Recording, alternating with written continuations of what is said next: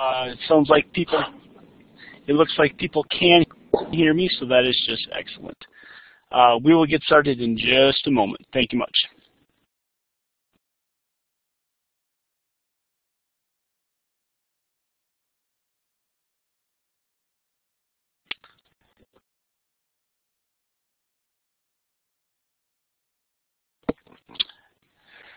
All right, Dee, are you ready? Yes, I'm here. All right, everybody. Thanks for joining us today. It's just after 1 o'clock. We're going to get going for the first webinar of the spring here. So very quickly, this is you're seeing on your page the forestrywebinars.net portal page.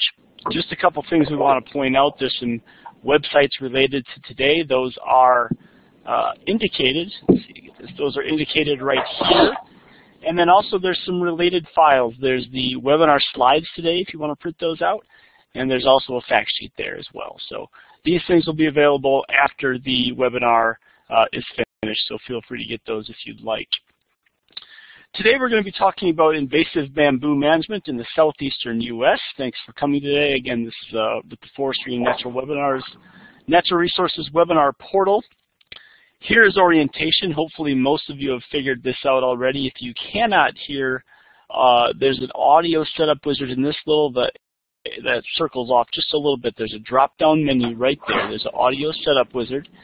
There's also a chat box you can see, which some of you have already figured out. Feel free to type your questions into the chat box anytime today. I will monitor those and save those for later. Also be aware that, yes, there's a little bit of big brother going on here. So as moderators, I can see everything you put in that chat box, even if you direct message someone. All we ask is that you keep the chats to a minimum unless they're pertaining to the webinar. So again, for questions today, if you have questions throughout, feel free to type those into that chat box, and I will save them and host the Q&A at the end of the presentation. For those of you getting continuing education credits, there's SAF credit available today for watching this webinar and participating. Remember, you need to take the survey at the end, take and pass that short quiz, and at the end I will pass out a link to do that, and then there will be a form, and you will get these things. They will pop up on your computer on their own. So if you have any problems, let us know with any of that. This is how to contact me, dcoyle@clemson.edu. I am with Clemson University Department of Forestry and Environmental Conservation. If there's any problems during the webinar, feel free to put them in the chat window. Afterwards, feel free to email me. With that, I'm going to turn it over to Dr. Dee Lorenz, and she is with the University of Florida. She is going to talk about invasive bamboo management in the southeastern U.S. Oh, quick question. We do not have ISA credits for this, I'm afraid. It is just SAF credits. So with that, Dee, the floor is yours. Great. Thanks everybody for tuning in. I'm going to talk to you today about how bamboo came on my radar here in Florida, give a little background in bamboo biology and invasion risk, and give some management strategies on how to control bamboo, and finally talk a bit about some of the commercial promotion of bamboo across the region. But just a quick background on what I do here at the University of Florida. I am the coordinator of the UF IFAS assessment of non-native plants in Florida's natural areas. It's a mouthful. But what we do is provide recommendations for the use of non-native species in the state. And we have a database of over 900 species that we've assessed with various risk assessment tools, which is kind of the journey that I took to get into this bamboo issue. But to get started, just a background on how I ended up working on bamboo. In Florida, we have an issue where farmers are looking to diversify crops, especially with some of the issues we're having here with citrus decline and laurel wilt. So we've become an area where folks can come in and promote biomass stock species. So this might be for biofuels or paper pulp and some other uses. A couple of examples here. We have industrial hemp, which is becoming very hot topic right now. And Pongum oil tree are both species that have gone through our assessment program as a part of the Florida Department of Agriculture's permitting process on whether or not they will allow planting of some of these species. So a lot of the alternative crops that come across my desk for different reasons, whether it's permitting or if we're going to do some research at the university on it, a lot of these species tend to share key traits with invasive species. And some of those traits include high establishment rates. These species are very tolerant to low resource environments. So think about plants that can do very well in marginal habitats. They're known to have rapid biomass accumulation, and in a lot of cases, they produce a lot of seeds in a short amount of time. Many of these species are being aggressively marketed as farmers in Florida strive to diversify their crops. There we go. In particular, we have a big problem with our citrus industry. It's been in decline for a number of years, in part to multiple introductions of citrus canker, which is a bacterial infection that causes early fruit drop on our orange trees, and more recently, citrus greening, which is another bacterial infection that's vectored by the Asian psyllid. This causes tree decline and fruit drop as well, and it's estimated to cause about $4.5 billion of lost revenue in approximately 5 years. So this is what, if you drive through Central Florida, you'll see a lot of this in the landscape, these abandoned citrus groves. So these trees are dead. This particular grove is for sale by owner, and they're walking away from their property. So this land becomes available for more development. So you'll take something that was once an ag land and punch in some more McMansions. Urban sprawl is something that we're experiencing down here in Florida. Or if people just walk away, these become refuges for other invasive species. So this is a lot of acreage that used to be managed by the citrus grower, but now it's not being managed, and you're seeing coven grass coming in, other invaders, Lagodium, and the like. And when we consider that citrus brings in $1.5 billion, or 18% of all of our state revenue, this is a big deal for us in general. So we've got companies that are coming in and promoting some of these crops as alternatives, including bamboo, which is being aggressively marketed to citrus farmers in the state. There is no number that I can give you in terms of acreage, but from what I've seen on social media from the companies that are promoting the species, we're looking at least 20 to 100 plantings, anywhere from 2 to 10 acres on average per planting. And here's one of the companies. You can go to their website and see how they're marketing their crop online there, with some facts that they provide about bamboo. In Alabama, there's a similar story happening, but instead of citrus, they're focusing on the Black Belt region, where you're finding economic opportunity is depressed. They're directly targeting African American farmers with these promotions and touting the crop as being, Alabama as being an ideal place to plant such crops because of the soil, the climate, the amount of rainfall, and the amount of acreage that's available for planting. They promise to rejuvenate degraded lands, prevent erosion, and offer increased carbon sequestration.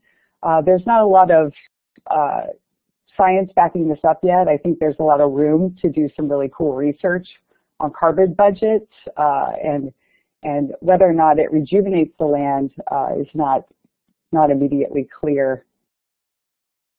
In the greater Southeast region, so looking at the rest of the states, I gave you 2 examples, and now the Southeast in general, there are companies that are promoting bamboo throughout the region. And here these photos show a farmer took out pine to put in a giant running bamboo planting in North Carolina. So you can see where they took out these pines to plant the bamboo. Oh, here we go. So I've found some documented evidence that this is happening in Arkansas, both the Carolinas, Georgia, Texas, Louisiana, all the way through to Mississippi, and there is some marketing going on in the Pacific Northwest as well. So the background on how this bamboo fact sheet came into being is I've been dealing with questions from our extension agents throughout the state and farmers contacting me directly about, you know, what do we think about bamboo? The company that's promoting bamboo in Florida was trying to get the University of Florida to plant demonstration plots on our various research facilities around the state. And so we were getting questions from university folks about that. And this isn't something that we wanted to do and not a practice at the university. But furthermore, we realized that there wasn't a lot of information out there for the extension agents. I've been dealing with bamboo since pretty much my first day on the job. I've been with the assessment for 6 years. One of my first risk assessments was on a running bamboo species. So I had a lot of experience dealing with it down here in Florida. And about a year ago, I get on Twitter and I see a tweet from David about how he was dealing with bamboo as an extension agent. So I messaged him and it came out, well, Nancy's been dealing with it as well. So we got together and brought in a team of experts to put together this fact sheet for the region so that we can get some information out to our extension professionals in the area. So this was a collaborative effort across many land grant institutions and the Southern Regional Extension Forestry helped make it so. So that's the background. That's how I got interested in bamboo and what led up to the fact sheet. And now we're getting into the meat and potatoes of the presentation. I'm going to give you some information on the bamboo basics, the origin of the species, how they grow, some life history traits, and invasion risks, and then go into a section on control methods and finish out with some more thoughts about growing bamboo for commercial purposes. So bamboo is a perennial grass.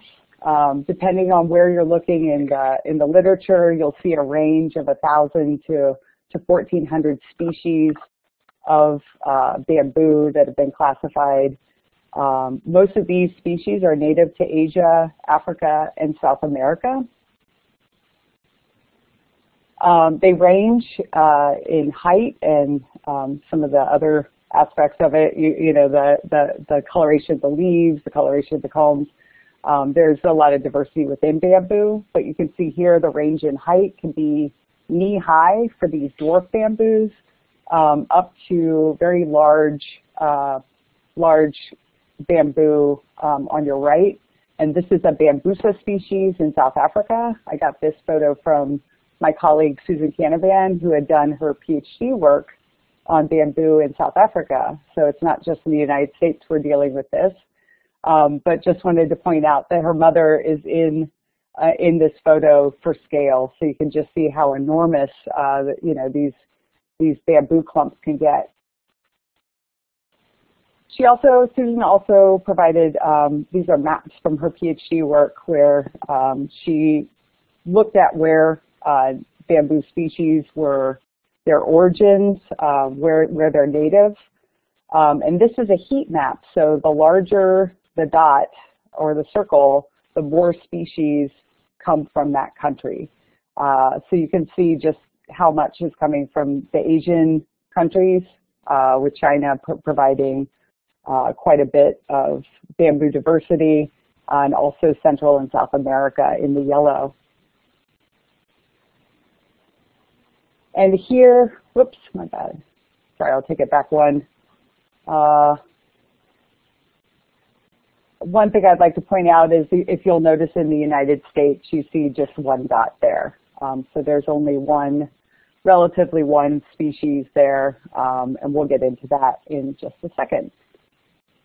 We do have a lot of bamboo in the United States, and this map shows where it's a pie chart showing where they come from. So in the United States, the majority of the bamboos that are here come from Asia, with the next highest amount coming from Central and South America. And again, I'm going to point out that there's one native bamboo species here in the United States. And so what is that native?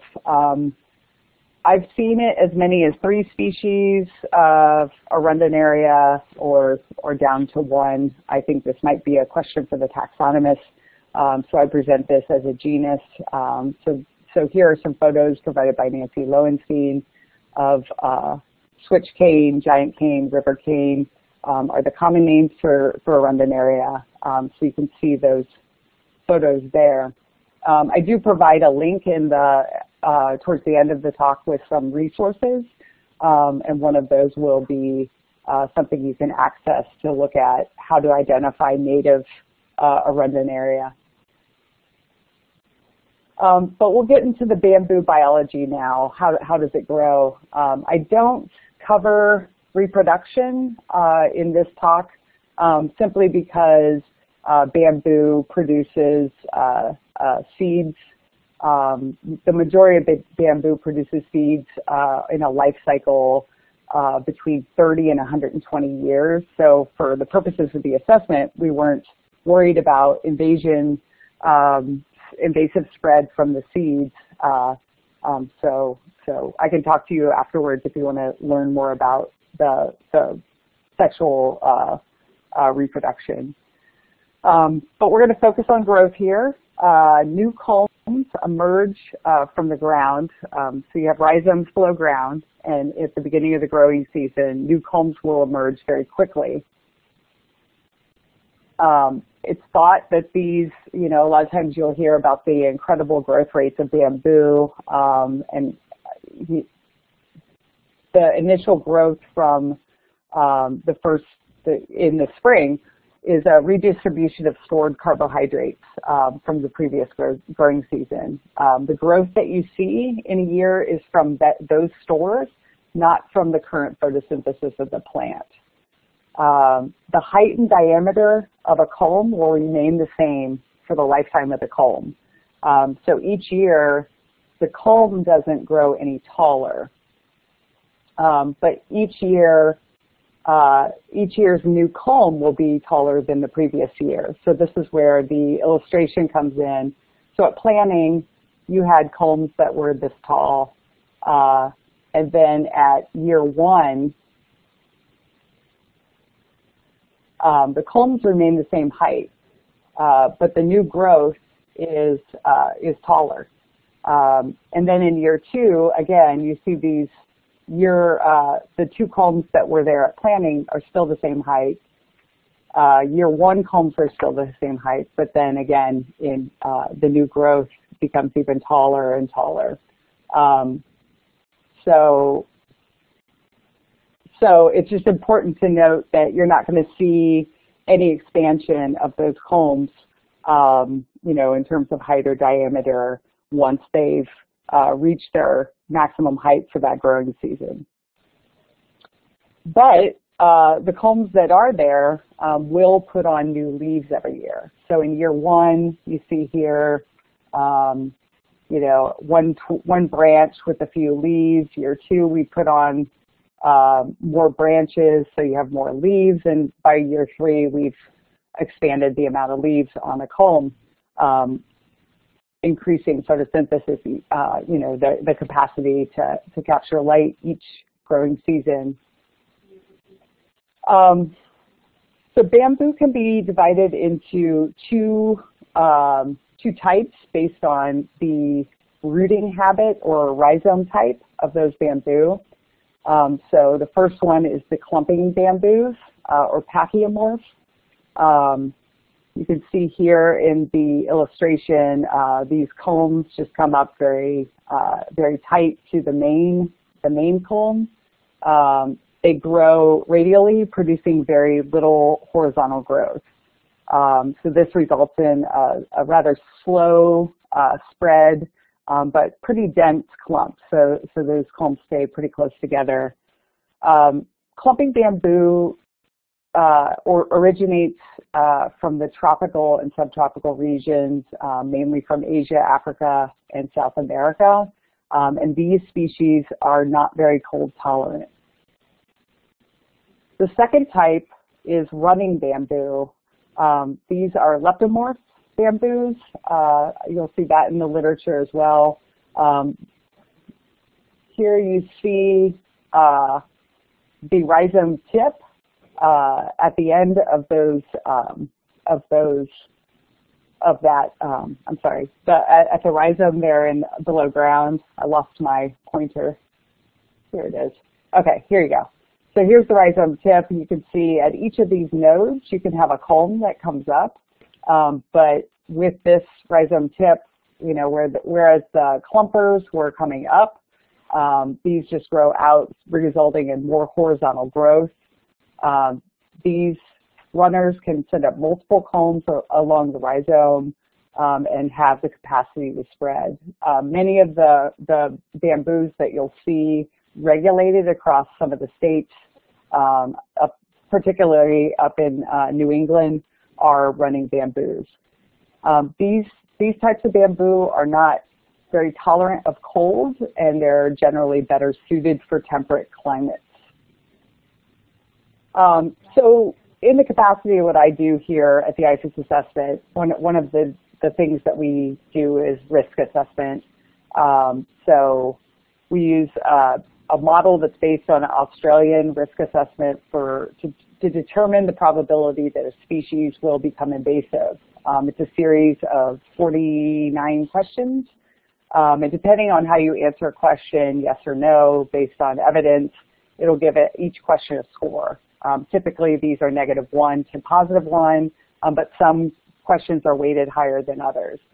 So if you add up the cumulative score for each species, that tells you where that species falls into risk. I'm sorry, I'm reading. The audio is sporadic. Okay, can you guys hear me? I'm sorry. Yeah, I'm hearing you loud and clear. Okay. I think you're... Okay, I was sorry, I was distracted. So as you add these scores together, it puts your species into your categories of risk. So we did 13 species of bamboo for the Florida Department of Agriculture, and some were clumping and some were running, and I noticed a pattern that the running species tended to have a higher risk. So I wanted to expand this and increased our data set up to 47 species. And you can see here are the running bamboos and the clumping bamboos. Overwhelmingly, the running bamboos tended to be a higher risk for invasion in the black. These grays are evaluate furthers, which means we didn't have enough information to place a species in either a high or a low risk category with any certainty. And we only had one running bamboo that actually scored as a low risk. Similarly, we had one clumping bamboo that was a high risk for invasion. And again, over here you see many of the clumpers were lower risk for invasion. So we did another analysis, so we have all these questions within this risk assessment. The important thing to take away from here is that the questions that were most influential to the outcome of the assessment were questions about whether the species is invasive elsewhere. So is it an environmental weed elsewhere? That means does it impact natural areas, naturalization history, or whether it's a disturbance weed. And this seems very intuitive, that if a species is invasive elsewhere, it's a very good chance that it would be invasive here. So there's a lot of evidence for some of these species that they do cause problems in other regions. So what does a bamboo invasion look like? Again, these photos are courtesy of Nancy Lowenstein, but you can see here a pretty thick patch of bamboo in a forested habitat. And just to point out that this is bamboo competing with and coexisting with privet. And if anybody's familiar with privet, you know that it can form some pretty dense stands. So this is impressive. And this is a photo I took in Woodstock, Georgia, just to point out here. Those are nursery trucks. There is a nursery growing facility to the right of the photo. And this circle here is a giant patch of Phylostachys aurea, which is golden bamboo. And if you're seeing this bamboo in the southeastern part of the United States, this is likely what you're seeing invading the understories and roadsides in the area. So thinking back to the beginning where we were talking about what species are being promoted for commercial planting, in the southeastern region, they are planting and promoting Phylostachys species, specifically Edulis and Rubro marginata. Edulis is a high risk, and the Rubro marginata is evaluate further. We do have new data on the second species that we're going to be bringing that through the evaluation process again. I would predict that is going to fall into the high risk category as well. But notice that these are both Phylostachys species, and I just said Phylostachys aurea is already invading the region. So these are species with high invasion risk based on history of invasiveness elsewhere, and we know that a congener is invasive where we are. So just want to make that loud and clear. In Florida, they tried to plant the Phylostachys species, but if you recall, Phylostachys is a runner. They tend to not do well in subtropical and tropical climates. They're more suited for temperate. So they switched gears and just started planting Dendrocalamus asper, which is a clumping bamboo. Now this one is an evaluate further with our assessment tool. Again, we would exercise caution when recommending folks to plant this. There's not enough information on whether or not we could say it's going to be a problem or not be a problem. So that's the background on the bamboo basics. We're going to go into the control methods next. We have provided a table in the bamboo fact sheet thanks to Dr. Stephen Enlow here at the University of Florida. And what he had put together was a really nice table breaking down your management strategies between prevention, physical control, biological control, and chemical control. Here's your techniques and any important comments to help you make your develop your management plans. I'm going to highlight 3 out of the 4 of these groups. I leave out biological control because we don't have any classic biocontrol, and I think we can understand grazing, not necessarily the most effective in this case. But first we start with prevention.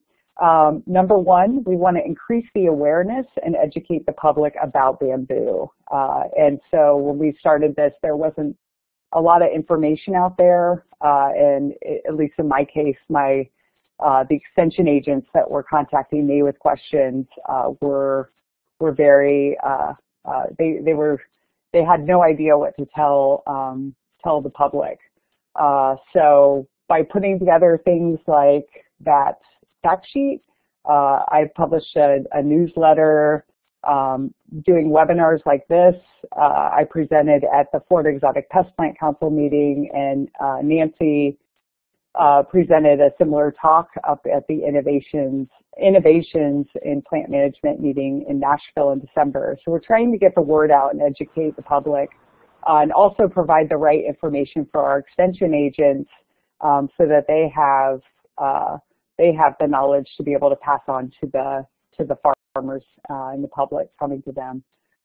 We would also recommend that you avoid planting running bamboo just as a practice. There are bamboo, there are laws on the books up in the Northeast about bamboo where folks are planting just for you know, dividers between their property or just landscaping. They'll plant a running bamboo and it will shoot into their neighbor's yard. Eventually, there's cases where it's compromised neighbors' foundations, causing property disputes.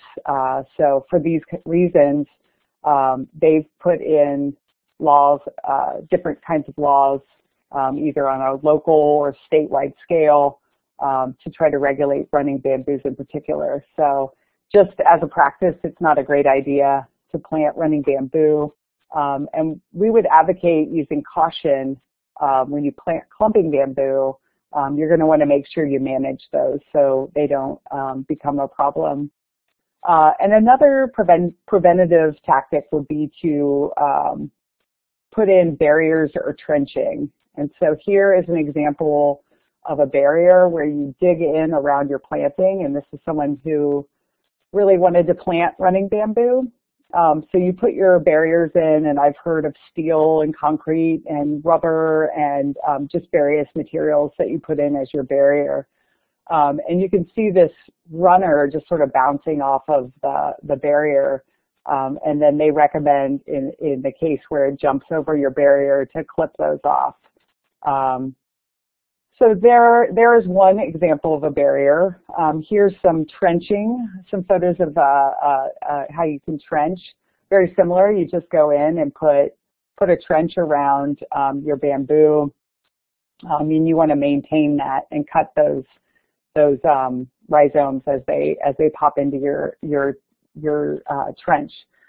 For both of these examples, they're both very labor intensive and expensive, and wouldn't necessarily be the best option for larger areas.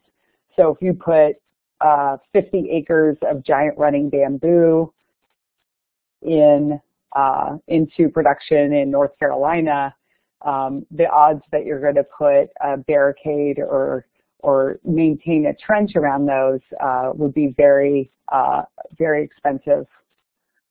In a smaller, in the category of physical control, there are some methods that you can employ here, including rhizome excavation. So literally, you're going to dig these things up with either using a root rake or a backhoe. In general, rhizomes are fairly shallow in the soil, but you have to make sure you get all of those rhizomes out of the ground. Remember, at each of those nodes, you can have a culm grow up. So if you go through with a root rake or a backhoe and you pull these things out, and you just leave a few rhizomes behind after that treatment, you're going to have regrowth. You can also use hand pulling or a weed wrench.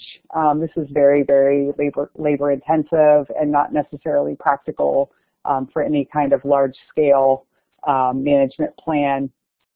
That's something you could think about if you're trying to just keep something contained and fight sort of the front edge of it, of a grove. You can also use mowing as a control strategy.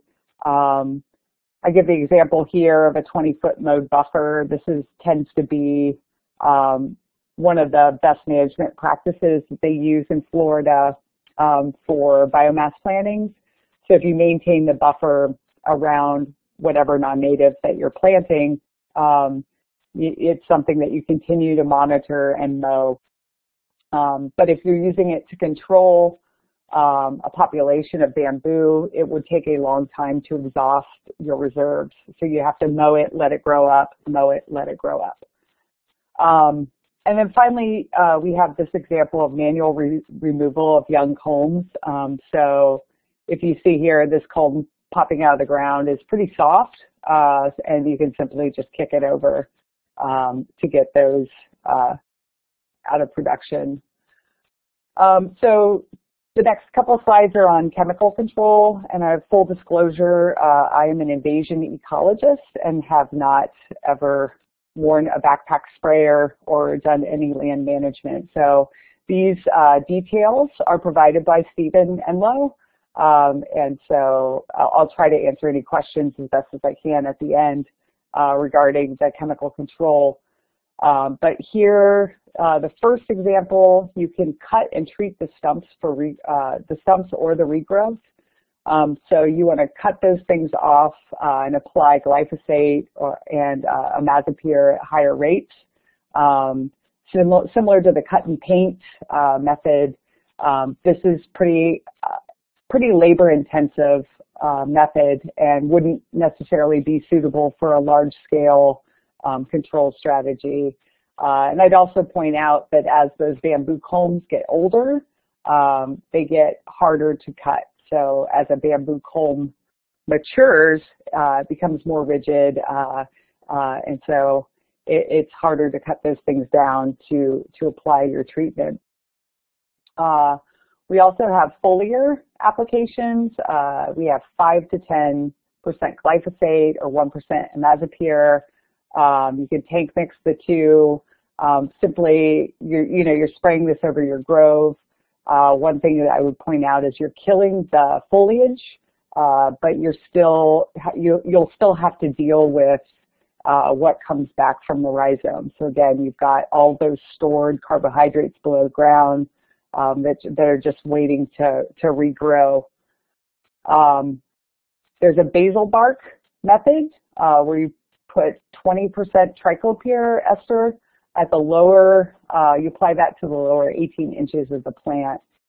This could be used as a spot treatment, but once you put this in a higher density application, you're going to hit your label limits for how much you can put in an area. And finally, we have a granular example. Imazapyr can control running bamboo, but it's very hard to achieve a uniform treatment on any kind of large scale. So there are some difficulties here with the chemical control as well, but we provide another example where you can combine a physical a mowing treatment with a foliar herbicide treatment where you cut the bamboo down, you let it grow to 3 to 4 feet, and then you're going to spray that foliage.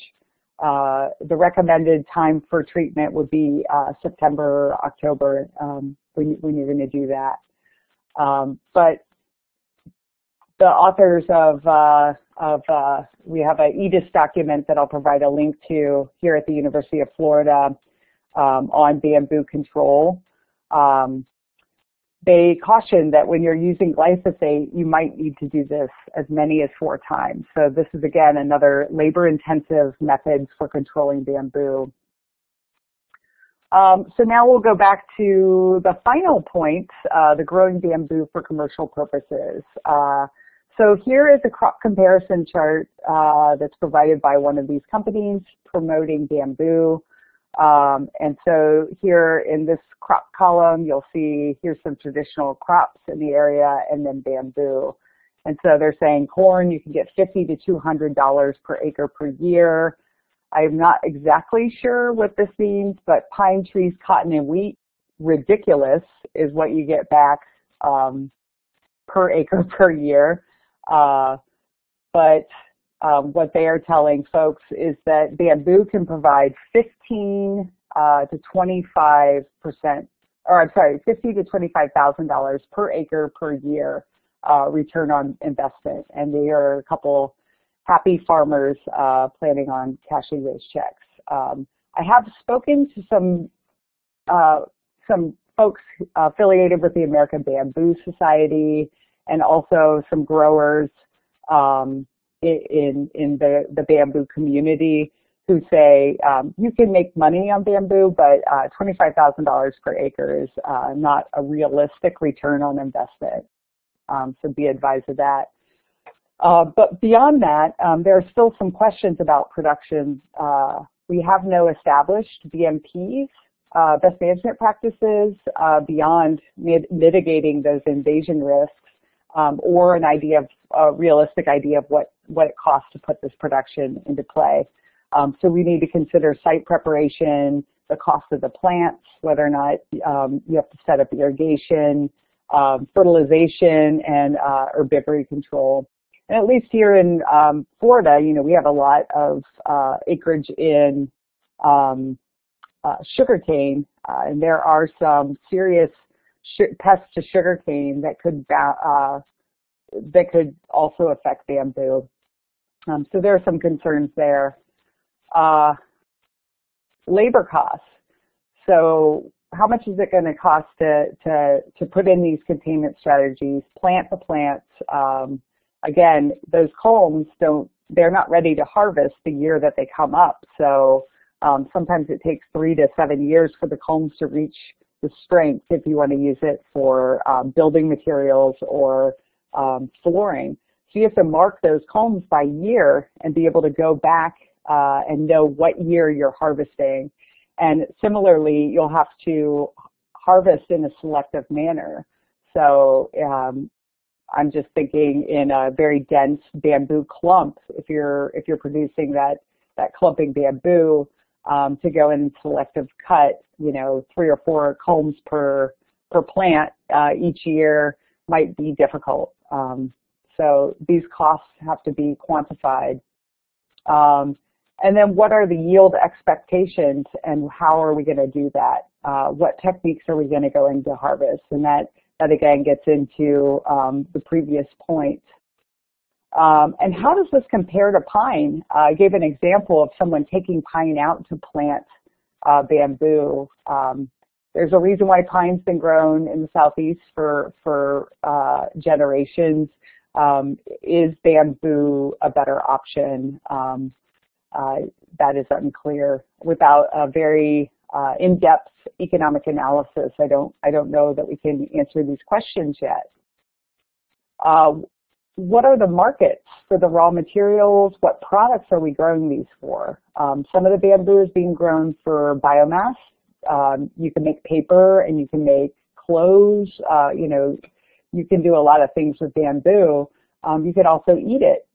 So if you harvest those new soft shoots that are coming up, that can be used for bamboo shoots. There are also there's some interest in growing bamboo as a green crop. It's getting marketed as a green crop for its ability to sequester carbon. And there's a lot of claims that it sequesters more carbon than pine, but that's not necessarily clear. It's more likely it's about the same. But to answer or be able to talk about carbon sequestration, you would really need to do a pretty in-depth carbon budget model like they do in Europe. So how much carbon is going into planting the plants versus how much the plants are sequestering in their lifetime. And then transportation. So if we don't really have the infrastructure in the United States and we're growing all this bamboo here, but we can't process the material, we're going to have to ship that to places that do have that infrastructure. And this also adds to your carbon budget.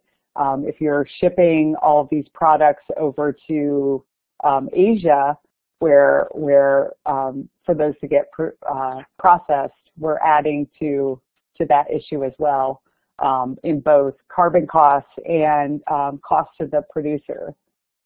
And then finally, what support systems exist for this species or for this crop? So again, we've talked about how a lot of this work on bamboo started because the extension agents were contacting us and didn't know what to say. The information isn't there.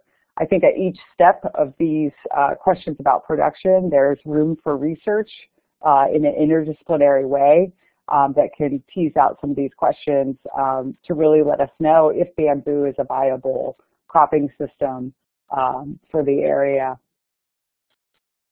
So there are some other risks with ecology and health concerns. We know that very little grows under bamboo when you get a dense grove. Between the shade and the leaf litter, this results in minimal wildlife habitat. There's also some health concerns. So in a dense grove, you might have a higher instance of histoplasmosis, which is a fungal lung disease that's associated with birds roosting in these stands. So if you've got folks out there marking combs without proper protection, breathing protection, they could be exposed to or contract histoplasmosis, which could be very serious. And then plantings that aren't properly contained, or if a farmer walks away from them, those plantings will spread. So we're rounding the corner to the end here. In summary, the majority of the bamboo that's planted in this region for commercial purposes are those running species, with the exception of Florida, where we have a clumping bamboo. I hope it was clear in the management section that once it's established, it would be very difficult to control, especially if you're looking at some of the larger populations that you're trying to eradicate. We know that there's little information regarding the economic costs and benefits of growing bamboo commercially, and that best management practices haven't been developed yet. We're not clear about the markets for these raw materials. We do know that bamboo is a multi-billion-dollar industry worldwide, but that infrastructure in the United States hasn't yet been established here. And then again, we're working on this, but the extension and peer support systems aren't quite there yet. Here are the additional sources that I promised you. Here is the IFAS extension document for bamboo control by Jay Farrell and his colleagues. Here's a link to the graph I showed you of the bamboo risks. This was published in the Journal for Nature Conservation, so you can access that article here. And then here is a PDF of how to identify native bamboos. And then finally, here's a plug for our website, assessment.ifas.ufl.edu. Again, we offer information on 900 species. And then you can email me directly here at dmlaurent@ufl.edu. And with that, I will thank, here's the team that put together the fact sheet and our extension agencies, our extension affiliations, as well as Susan Canavan for providing those excellent maps and sharing the picture of her mom.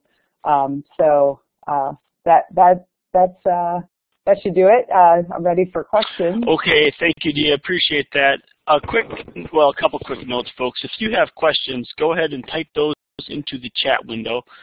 We have a couple already. I've got those over here, and I'll read those out. And also, Dr. Lorenz put up a couple of websites just like 2 slides before this. I will go ahead and put those on that forestrywebinars.net. Yeah, we could just leave it right here. You can get them this way.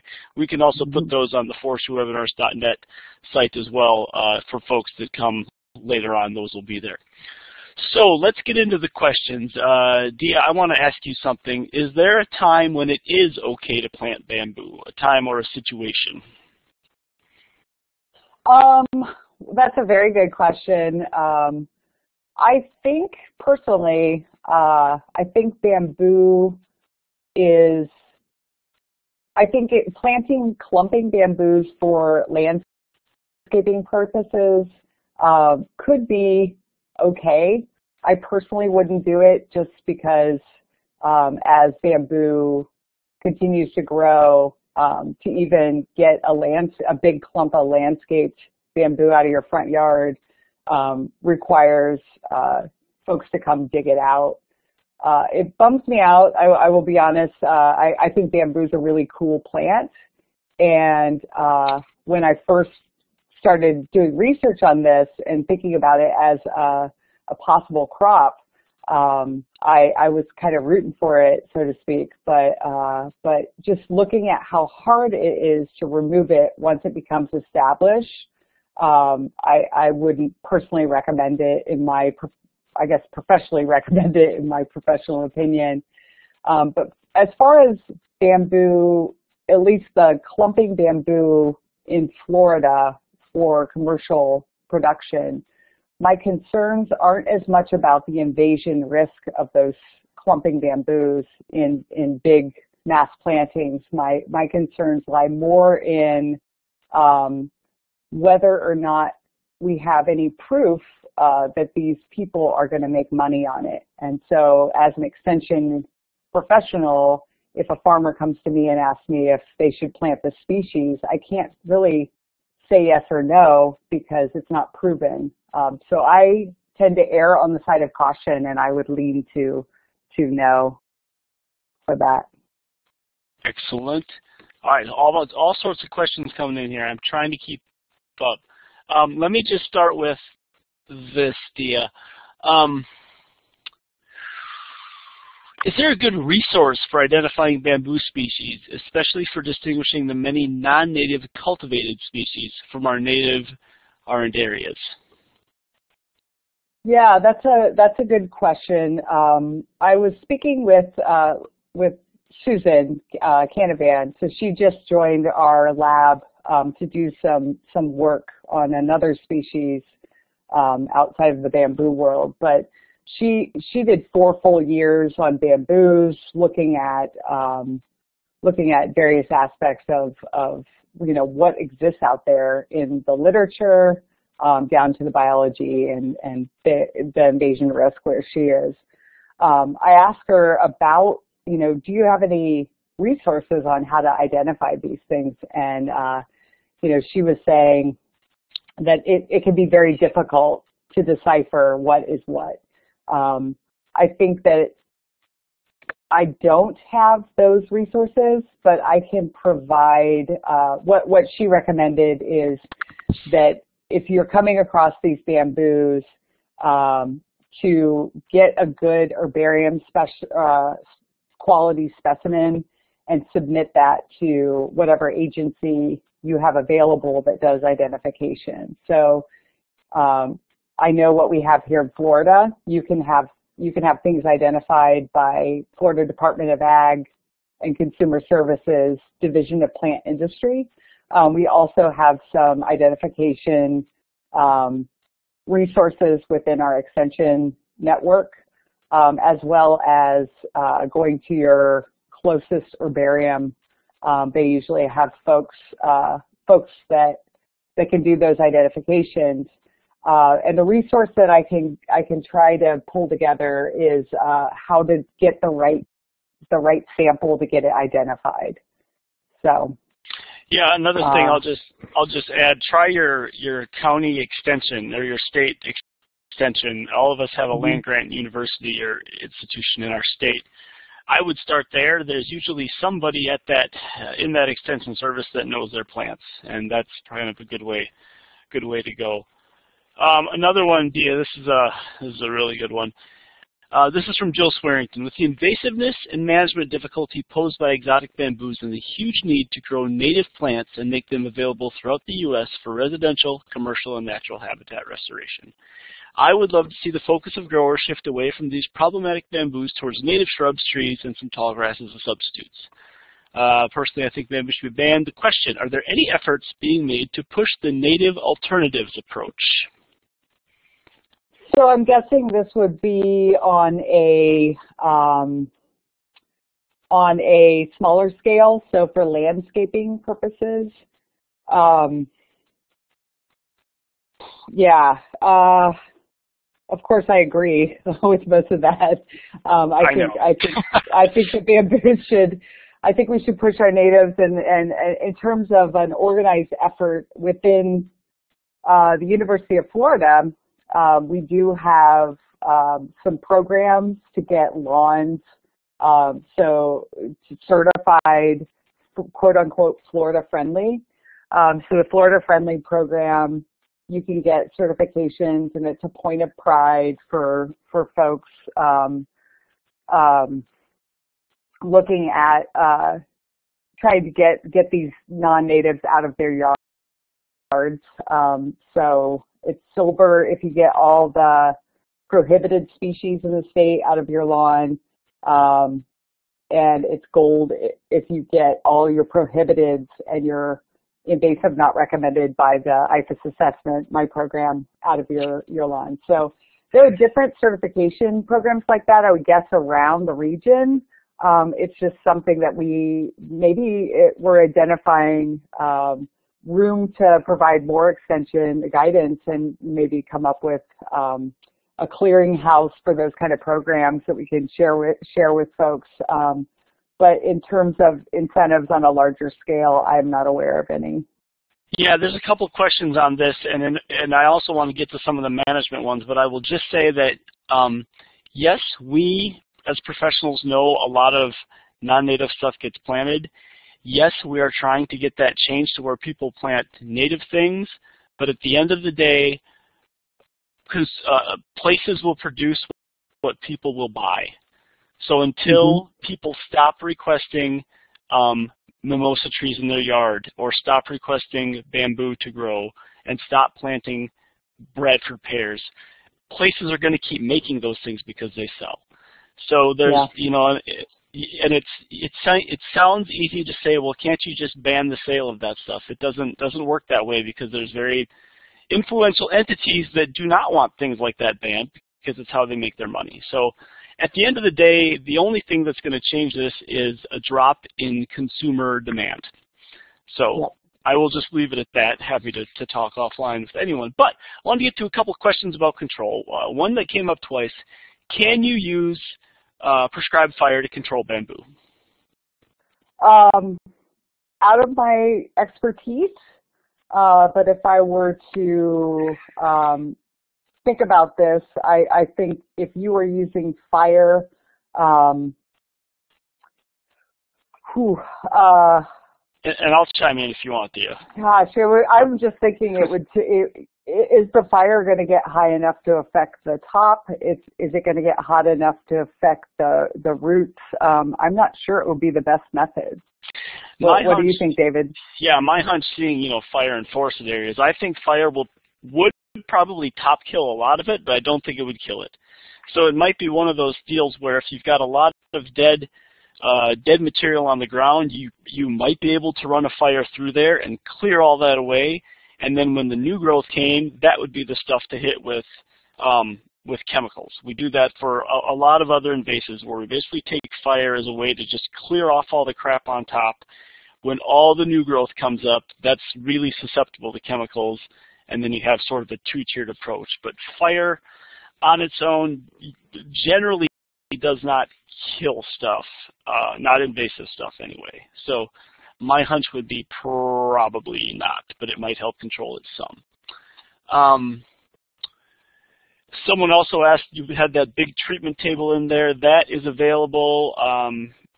And Joe Vaughn, bamboo leaf litter will not carry fire under prescribed fire conditions. So there you go. Fire is probably not going to be a good option at all. There was a big table in that presentation about treatments. That is in the fact sheet that we produced, that I believe is on the it's one of the PDFs you can download on that forestrywebinars.net page for this thing, so it is there. And then there's a question about hexazinone. I'm hearing rumors that hexazinone may be effective for bamboo. Any information on that? Dia, I'm happy to take this if you'd like. Take it.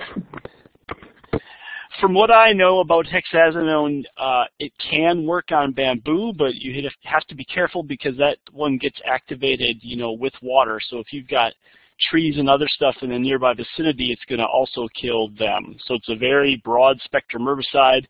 Put it on the ground, activated in water. So, you know, it probably could work in a case where you just had the bamboo, but you know how much it's gonna run, the hexazinone I mean, is going to depend on kind of how much water comes in there. So I would say you have to exercise extreme caution with that one, especially if you've got a patch next to woods or a landscape tree that you're trying to keep. Okay. Folks, with that, you know, there are a couple questions we couldn't get to. Feel free to email Spike for bamboo control. Boy, I do not know. And this is one of the things, just real quick, is we don't have a lot of good scientific evidence for what works on bamboo control. You know, there's not been a lot of real good studies done. Dia has done some of the, you know, to my knowledge, some of the best, most comprehensive work on the invasiveness of it. But as far as controlling it, I think we're still kind of in our infancy. You know, we have an idea of stuff that will work, but we're just not sure. You know, and this issue of planting bamboo on a grand scale comes up every few years, more so in the deep south versus up in the Carolinas and such. But you know, like Dr. Lorenz said, there's a reason pine grows everywhere. We have the infrastructure to harvest it. We know how to plant it. Yes, bamboo will grow places. It may grow faster, but then what do you do with it? We just don't have that infrastructure here to get the actual harvest and get that done. Anyway, I want to thank Dr. Lorenz for her time today, and thank you for giving us all this great information. These websites are up here. Feel free to get a hold of us if you have questions. And with that, thank you, Dr. Lorenz, and I will push out the link you folks need for your credits. So give me one moment. Thanks, everybody. Thank you.